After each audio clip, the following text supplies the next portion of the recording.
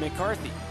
Regained by Lurie, down to the near side corner. McBrayer comes in. Now Fredericks takes it up this near side wall. Off the wall to the neutral zone with speed. Here comes Ethan Fredericks, 2-on-1. He fires this shot. He gets blocked in front by the player wearing 20, Zach Sharp. Regained by Fredericks. He fires again and he scores! Ethan Fredericks from the near side of the slot, and the Jacks tie the game up at 1 apiece. What an effort by Ethan Fredericks, the 2004 birth year out of Sandy Springs, Georgia. He's committed to play his college hockey at Northeastern in the Hockey East. Shot that goes wide of the cage. Fitzgerald keeps it in on the far side.